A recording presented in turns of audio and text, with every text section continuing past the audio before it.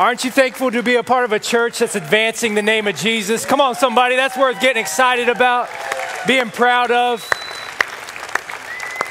You know, we were at a conference about 2 months ago or so, and they showed that video to over 5,000 pastors and church planners.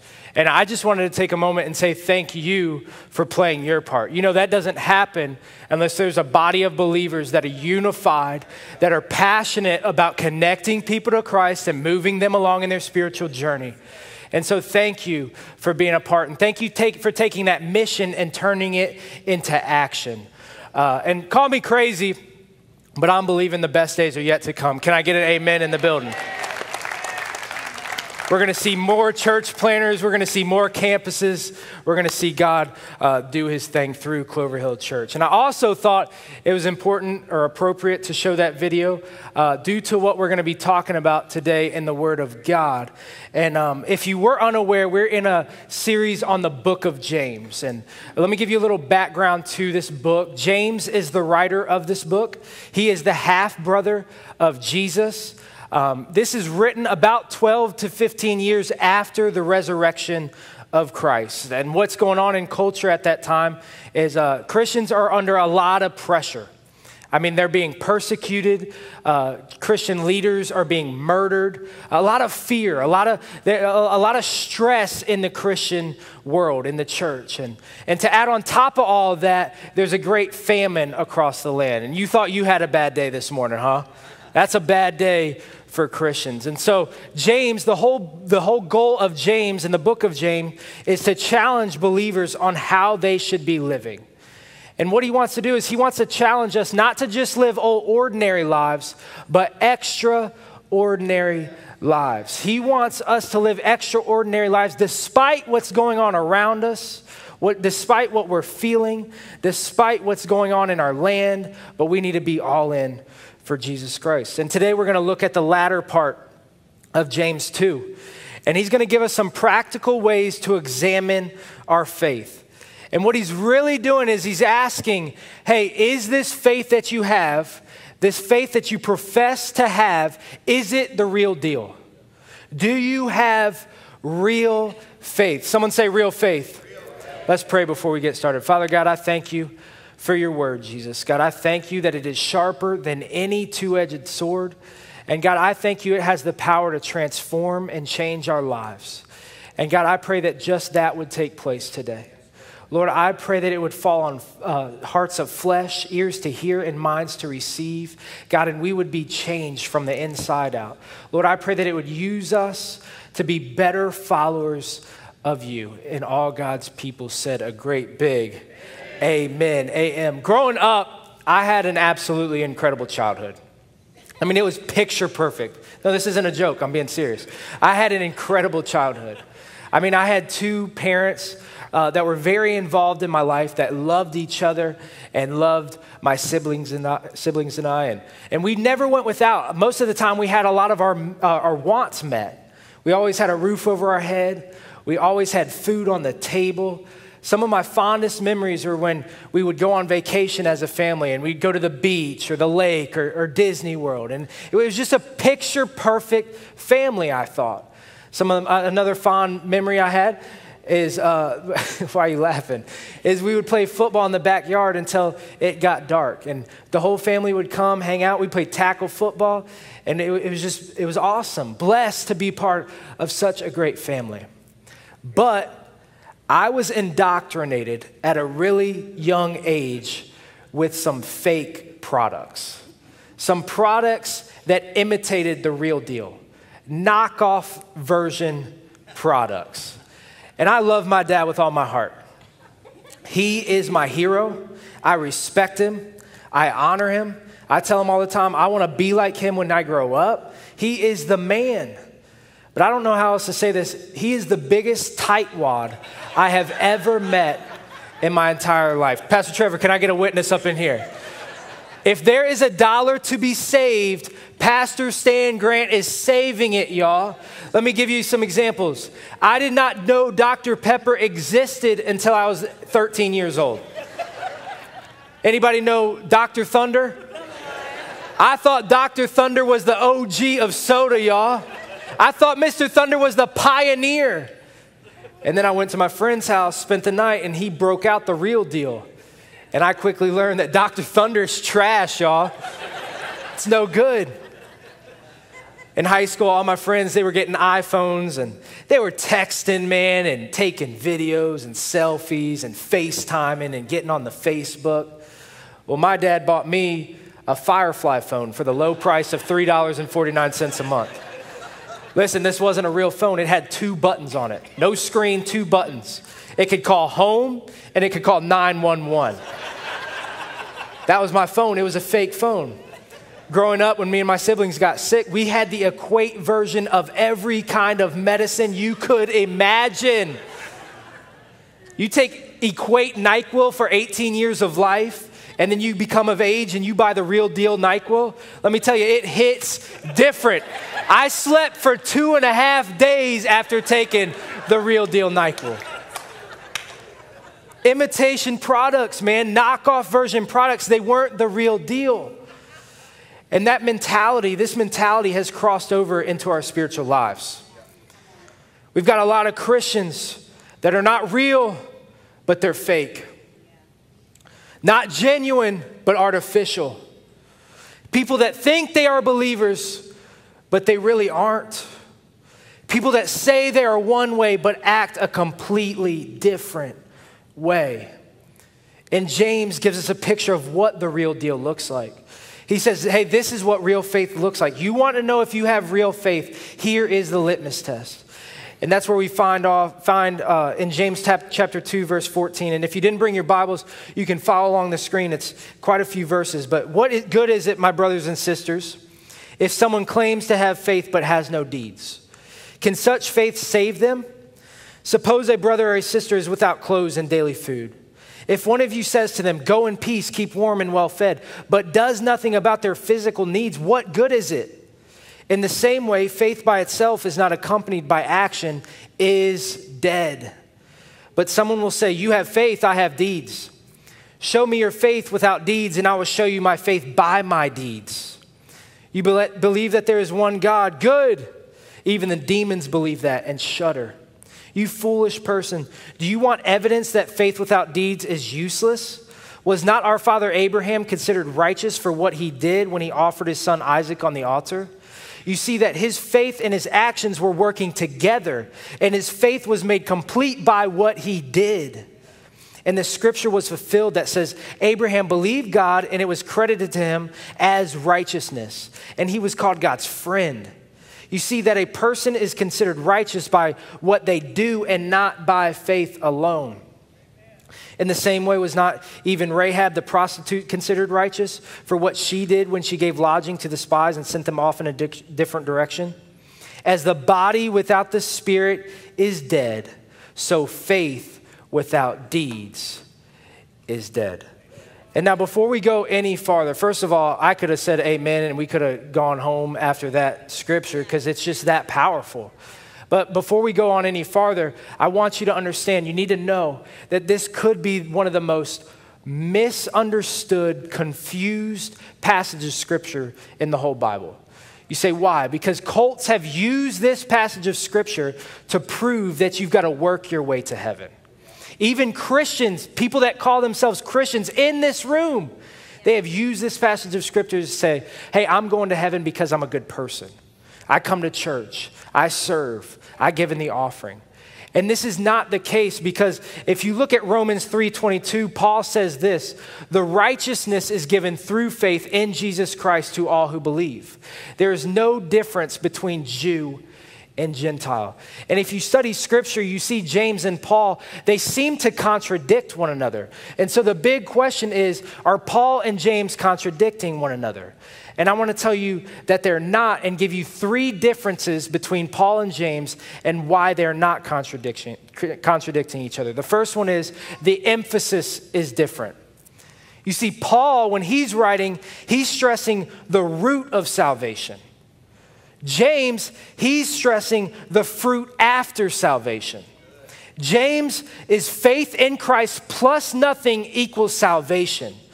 James, every believer rooted in Christ by faith bears fruit. The emphasis is different. Number two, the perspective is different. Paul is talking about how you become a Christian, while James is telling us how we know that we are a Christian. Paul looks at life from God's perspective, while James looks at life from a human perspective. Paul is looking at the fire in the fireplace. James is looking at the smoke coming out of the chimney. You following? James is saying the world should be able to tell that a faith burns in our hearts by the works they see coming out of our lives. Last thing, the last difference is there is a difference in terms. You see, both Paul and James use the word works or deeds, but their interpretation of the word differs. Paul is talking about Jewish laws like circumcision and communion and baptism. He's talking about the religious traditions. And he's saying, hey, guess what, guys? None of that matters. You know, when you ask some people if they're saved, they pull out their baptism certificate like it's a get out of hell free card. You know, it doesn't matter if you've been baptized in the river of Jordan so many times that the fish know you by name. It does not matter. We are not saved by works. When James speaks of work, he's talking about the lifestyle of a Christian, fruits of the Spirit, acts of love, compassion, generosity, patience, kindness, goodness. And you need to know that Paul and James are not soldiers of different armies fighting against each other, but they're soldiers of the same army fighting back to back against an enemy that's coming from opposite sides. Listen, Paul is fighting the enemy of legalism. James is fighting the enemy of laziness and complacency. Paul focuses on the root, James the fruit. Paul, the means of salvation, James, the proof of salvation. So let me sum it up with this. For it is by grace you have been saved through faith, and this is not from yourselves, it is the gift of God, not by works, so that no one can boast. For we are God's handiwork, created in Christ Jesus to do good works, which God prepared for in advance. See, there's three propositions to this passage of Scripture, and we've got to get this right or we've missed it. It's by grace, through faith, for good works. By grace, through faith, for good works. Can we say that all together? By grace, through faith, for good works. And listen, if we get this out of order, we are in big, big trouble. If you think you're saved by works for faith, you've absolutely missed it. It's by grace, through faith, for good works. Amen. Everybody got that? 8 people. Can we try that again? Amen. Everybody got that? Oh, that's better. Even some clapping.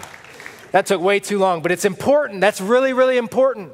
So back to the text. James is asking you to examine your faith. Asking you, is this faith that you profess to have, is it the real deal? Because if it's not real faith, it's useless. It's dead. It's dead to you, and it's dead to all those that are around you. And so James gives us some ways to identify what real faith is not and what real faith is. And the first one is real faith is not dead. In the same way, faith by itself, if it's not accompanied by action, is dead. What James is saying here, it's not about lip service. It's got to be about lifestyle. It's not, I checked a box by going to church on Sunday or giving in the offering plate. It's not, when my friend asks me if I'm a Christian, I say, yeah. No. It's got to be accompanied by something. You can't just talk the talk. You've got to walk the walk. James asks, what good is it if you say you have faith, but you have no works to justify your claim? It's like asking, what good is it if you've got a driver's license, but you don't drive? What good is it if you've got a Gold's Gym membership, but you don't ever go to the gym? Pastor Trevor, I didn't mean to step on your toes right there. What good is it if you've got a passport, but you don't travel? It doesn't matter. It's useless. It's nothing. It's dead. As is faith without works is dead. And how many of you know that dead things are worthless things? I'm going to say that again. How many know dead things are worthless things? Where there is death, there is no life. It gives you no power. It doesn't answer prayer. It doesn't give you freedom. It doesn't provide breakthrough. It doesn't give you peace. It does not offer hope. Why? Because it is dead. But if it's real, there will be proof. Anybody watching the NBA playoffs right now? 4 people. Man, can y'all interact today? Good night.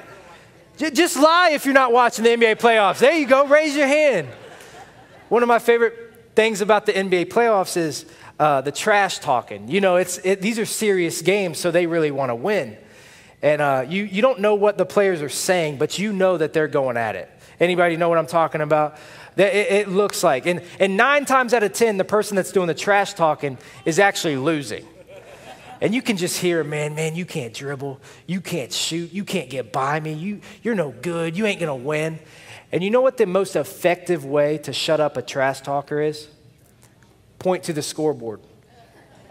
You see, there's proof in the scoreboard.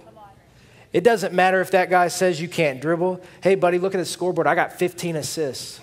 It doesn't matter if that guy says, hey, you can't score. Hey, buddy, I've got 45 and we're winning by 30. The proof is in the scoreboard. There's got to be proof in our actions. If you have real faith, proof will be in your actions. Talk is cheap. Action is evidence.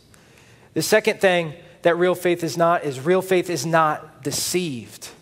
James 2:19, you believe that there is one God. Good.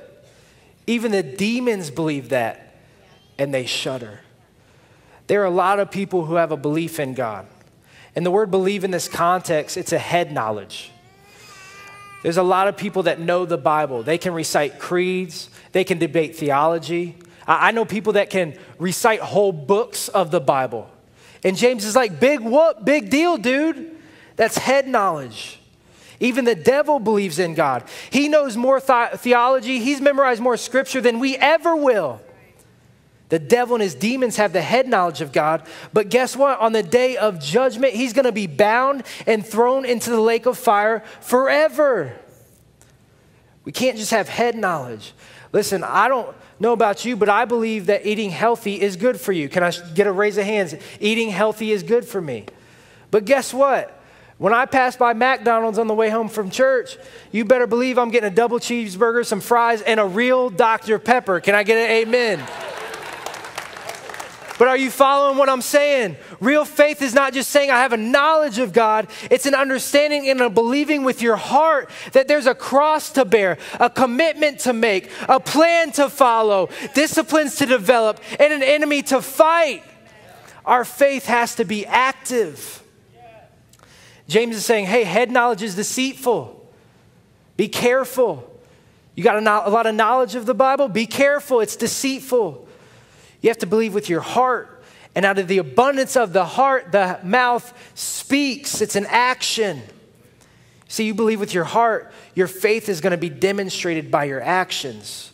And our behaviors show what we really believe. Real faith is not dead. Real faith is not deceived. All right, we know what real faith is not. What is real faith? Real faith obeys. James 2:21. Was not our father Abraham considered righteous for what he did when he offered his son Isaac on the altar? See, let me give you a little background to this story. James is using the analogy of Abraham, and he said Abraham did something that gives evidence that he had faith. God comes to Abraham and says, Abraham, I need you to sacrifice your firstborn son. And as we know by reading the whole story, God's not going to actually make Abraham sacrifice his son. What he's doing is he's testing his faith. He was seeing if he was willing to give up what he valued most to him, what was most valuable to him, and if he was willing to obey the voice of God. You see, obedience is a verb, and it requires action. And real faith obeys. So what does this look like practically? We got to obey the voice of God.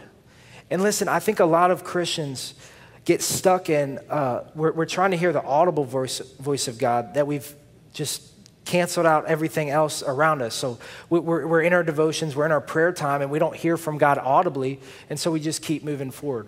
I want you to know you've got something in your hands, a Bible that is the voice of God.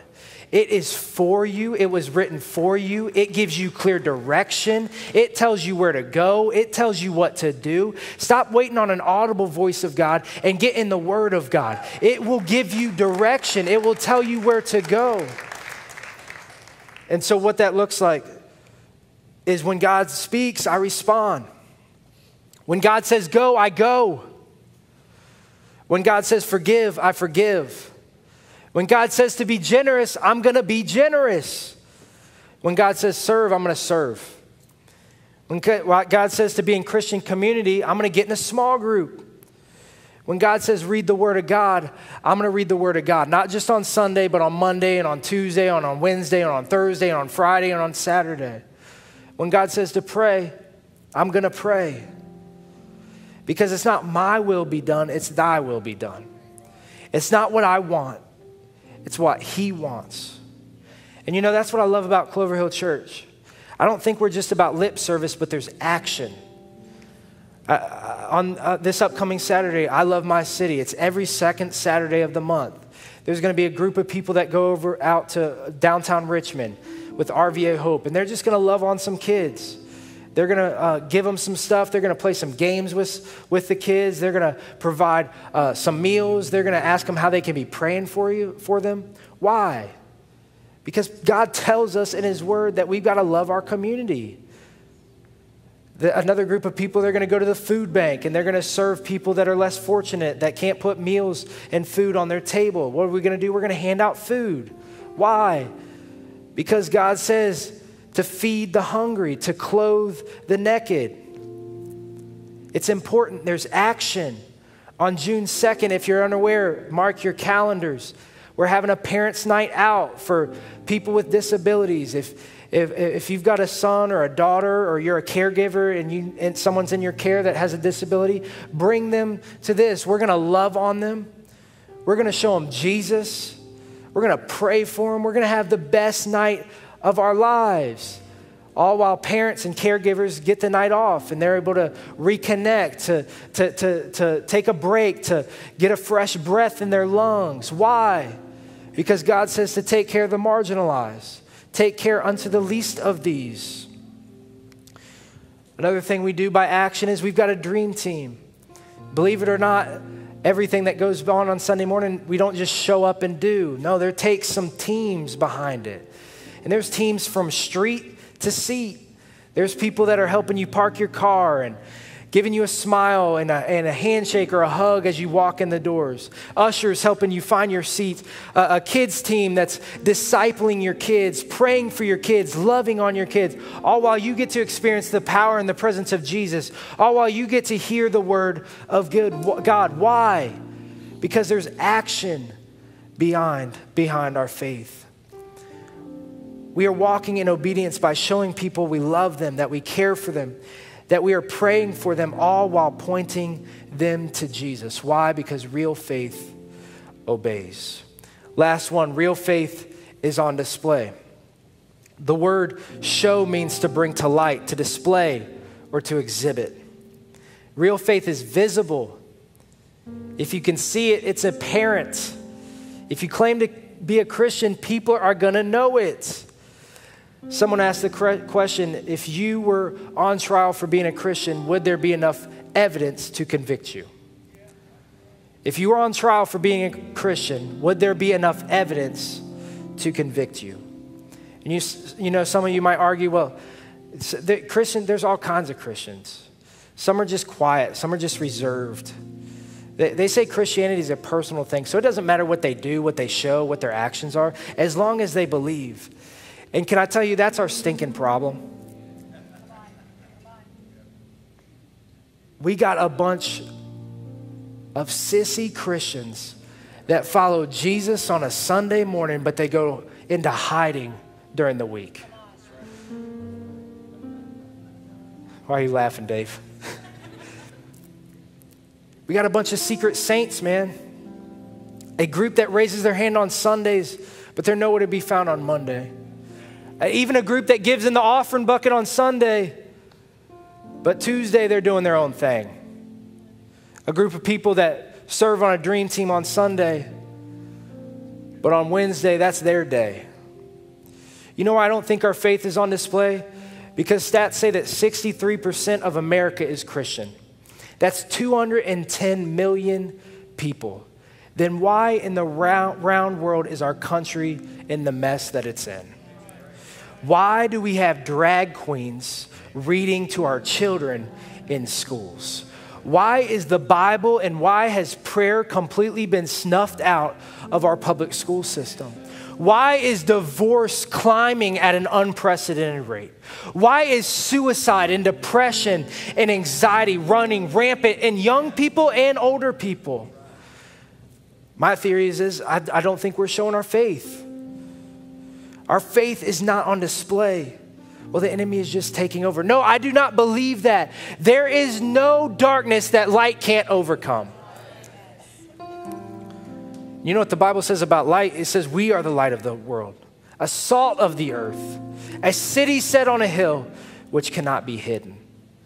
However, a lot of us fade into the world in the way it looks and the way it acts and the way it thinks. Listen, you know what the word says? The world says, I know best. The word says there is a way which seems right to a man but results in death. The world says if it feels good, do it. The word says I've been crucified with Christ and I no longer live, but Christ lives in me. The life I live in the body, I live by faith in the Son of God who loved me. The word says look out for number one, take care of yourself. The word says do nothing out of selfish ambition or vain conceit, but in humility consider others better than yourself. The world says get even, get back, get revenge. The word says, do not judge and you will not be judged. Do not condemn and you will not be condemned. Forgive and you will be forgiven. Listen, the Bible says we are strangers to this world. We're to come out of this world, not love the world, not be conformed to the world, die to the world, be delivered from the world. We are in this world, but we're not of this world. And real faith has a break from this world, and it is being conformed to the image of Christ. And it shows. It's got to show. It's got to be put on display. James's whole point is, if your faith doesn't show, do you really have it? You know what happens? I think if we start showing our faith, if we start obeying Jesus and we put action behind our faith, I mean, just dream with me for a second. I think DSS goes out of business. Department of Social Services, they're no longer needed because the church is taking care of them. You know what happens? I think if we show our faith and our faith is backed up by action, I think marriages start getting restored. I think people start looking to the Word of God, to what defines marriage and what it looks like and how you're supposed to treat your spouse and the importance of the vow that you took on your wedding day. You know, I think suicide rates begin to drop. Right? Why? Because people start putting their hope in the person of Jesus, who can offer a way out, who can help them with breakthrough. What happens if we put our faith on display? Amen, everybody. Can you stand to your feet? And let me close with this. You've heard it a lot tonight, today, this morning. But I'm going to remind you, as the body without the spirit is dead, so faith without deeds is dead. You are saved by faith, through faith, by grace, through faith for good works. By grace, through faith for good works. We got to make sure we get that right or nothing else matters. And then I want you to ask yourself today, if you were on trial for being a Christian, would there be enough evidence to convict you? And listen, I don't want to beat you down today. I want to encourage you, because James is not talking about perfection. He's talking about progress. Listen, if we were perfect, I'm not perfect, you're not perfect. If James was talking about perfect, we wouldn't need God. We wouldn't need Jesus. But you know what James is saying? He's saying, hey, we need to strive to look more like Jesus today than we did yesterday. He's saying, hey, you need to strive to look more like Jesus tomorrow than you did today. And you've got to put your faith into action. It's got to be evident. There's progression. We're getting closer to Jesus as our days go on. A pastor once told me this. He said, what that looks like is some days I'm winning and some days I'm learning. It's not some days I'm winning and some days I'm losing, because my God works all things together for his good for those who love him. So what looks like a mess up, what looks like a failure, what looks like a stumble, it's just me learning. And so some days I get it right, others don't, and I learn to get it right the next time. Some days I love my family with all my heart, and I say the right thing, and I treat them with fairness and kindness and love them. Man, some days I fall short. But I'm going to get it right the next time. Some days I obey God, and I listen to his voice, and I follow his word. But there's others where I just fall short, man, and I miss the mark. But I quickly learn that it's to my best interest and to all those around me that I obey him the next time. Listen to me, this isn't a sprint, it's a marathon. But there will be evidence in my actions. There's gotta be evidence in our actions, through my obedience, through our faith on display, that shows I'm a believer of Jesus Christ. Amen.